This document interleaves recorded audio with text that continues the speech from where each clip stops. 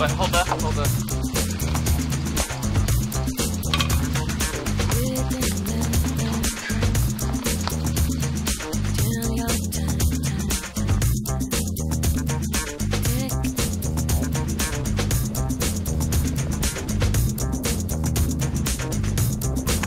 I think we're looking at one of those marginal days, but I think the decision's simply made by the fact I'd rather be sitting over there on speed spot and realising there's not enough wind than sitting in here at the container and realising that there's that we missed out on a good day. So we've been 5 days without sailing. It's time to blow the dust off and get over there and keep everyone sharp and ready, you know. It's like a fireman's drill.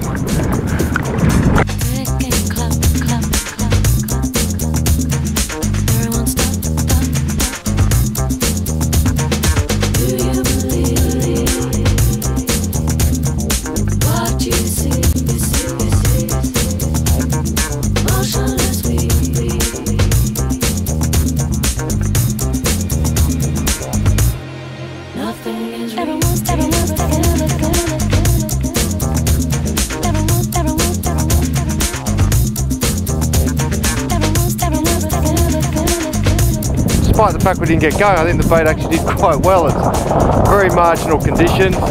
If we were sitting back over there at the container, we'd be feeling quite guilty now that we should have come out.